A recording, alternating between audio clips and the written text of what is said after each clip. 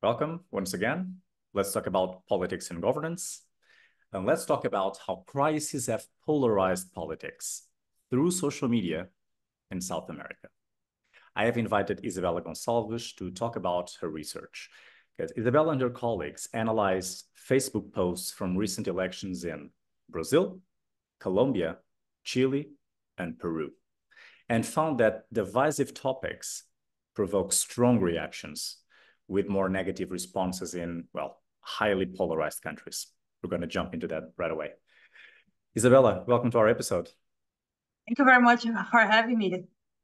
So, Isabella, you emphasize in the article that Latin America is underexplored in political communication research, despite high levels of violence, political crisis, ideological polarization, and that there's a need to study emotional reactions to divisive issues on social media, particularly in these presidential systems. So tell us more about that. What made you start this research? Well, I think that user engagements in general, they are very important for researching on, because basically they are the metrics nowadays of what matters exactly. So basically, user engagement will tell if a post will be viral or not. Mm-hmm. So we begin with that. Mm-hmm. But most research on user engagement in Facebook, they are dealing mostly with comments, share, and likes. And there are not so much research about the other reactions of Facebook, such as sad, whoa, ha, ha, ha, angry, and loving reactions. So we depart on it on the loving and the angry reactions as, let's say, the dependent variables. And what is new about our research is that we are focusing for that in a region that is still understudied. So Latin America in general for political communication research is undersearched a region. And when we explore those dependent variables, so anger and love reactions, it's still new. So I think that we are one of the first studies that are exploring this dependent variable in this region. So most of the studies dealing with it are in Western regions, such as in Europe or in US. So we can expand this research and then help the scholarship to generalize the findings on it. Perfect. So new region, innovative research, and an innovative look. So let us know about what you found. So the most important findings of your study. Well, first, I have to talk about the hypothesis. So we were thinking that anger and love reactions would be be higher in countries that are more polarized. And for that, we used an index.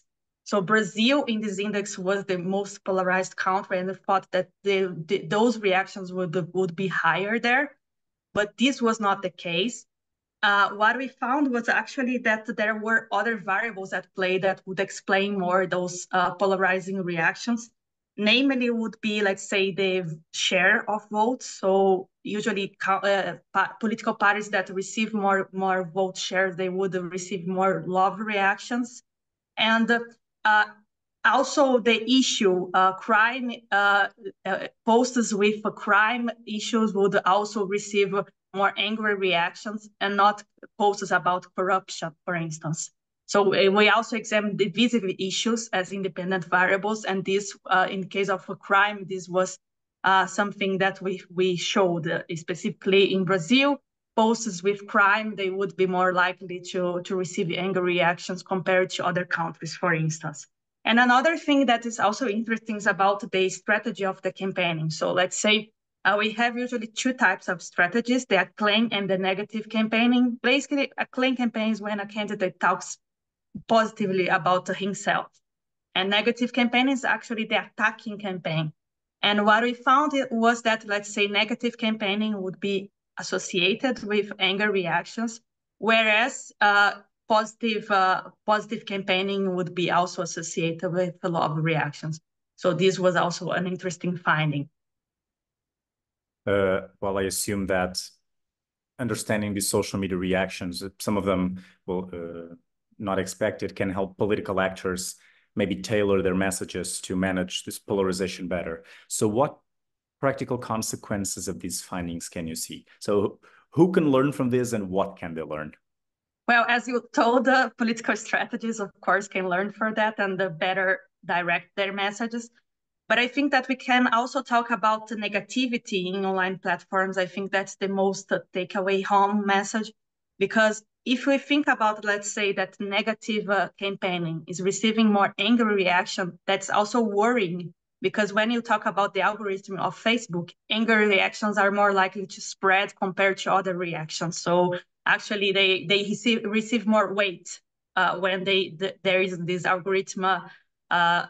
They are more, when you compare, let's say, anger reactions with like or ha ha ha or other reactions, anger reactions are spreading more. And this is a bit worrying, because what we see nowadays is, let's say, that the quality of the political debate is diminishing. This is worrying, of course, because we have worldwide a decline in trust in institutions, political institutions, for instance. And in general, this is also part of the negativity that is increasing, and also the focus on divisiveness. So contentious issues such as education or health and so on, they are not receiving so much attention in social media platforms and by political strategies as well. And this is worrying, for instance, when we talk about the quality of democracy in different contexts. Mm-hmm. Mm-hmm. Yeah, a little worrying. You mentioned some innovative elements of your research, some of them first studied. So tell us more about future research. So how can future research follow up on this article? Well, I think that we can focus on other countries as well. Because, for instance, we explored the two divisive issues in our research, which were crime and corruption, which are two divisive issues in Latin America. But when we talk about other kind of a context, for instance, Europe, migration would be considered a division topic, for instance. And those kind of division issues, they change depending on the context. So a follow-up study would be exploring what kind of divisive issues in each context receive what kind of reactions. That would be one possible ways of follow-up on that. And also the evolution of negativity and acclaim messages as well in longitudinal studies, because our study was, for instance, focused on the last elections in each of the countries analyzed. And this is, of course, something that we have to follow up on. So is negativity increasing? Is acclaim messages decreasing, for instance? That would be a possible way to investigate it further. And also, are the topics changing? Because in this particular study, we focused on crime and corruption, but maybe in the future, the topics also change depending on the context as well. Well, still a lot to research in the future. You mentioned that some of the findings, you mentioned the Brazilian case, for example, went against, well, what you expected, or in general, what you expected. So what are your reflections on this? Is there anything in particular that for you or for the other authors that jumped on you after looking at the data?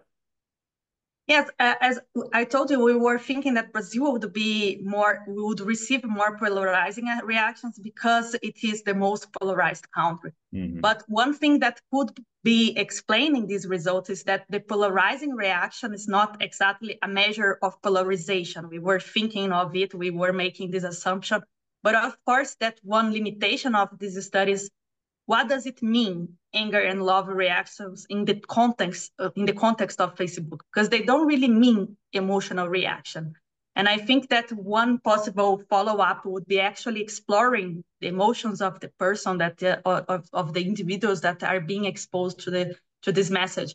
And I think that this is a very interesting discussion. I've read a lot of literature about it. We don't really know what those reaction points mean in Facebook, what they are exactly, if they would represent emotion or not. And this is one thing that we have to follow up on, I think. Perfect. This has been a very good, straight to the point episode, but there's a challenge I would like to ask you that I ask all my speakers. So if you had to sum up this whole episode in no more than two sentences, anything you want our audience to remember about the talk, what would it be? Well, I think that we have to think about the user reactions and about the kind of messages that politicians are spreading online. And I think that when we look at this studies, it is exactly that. We show how different variables are taking a role in emotional reactions, that is love and anger reaction.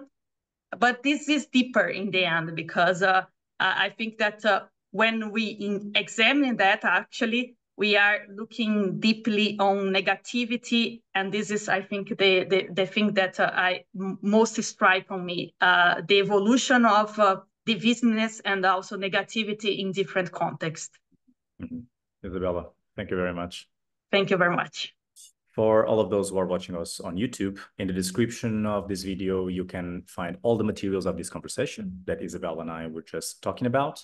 You have the link to our Let's Talk About Politics and Governance website, to our Twitter account, to our newsletter, to our podcast platform. So I invite you all to take a look at it.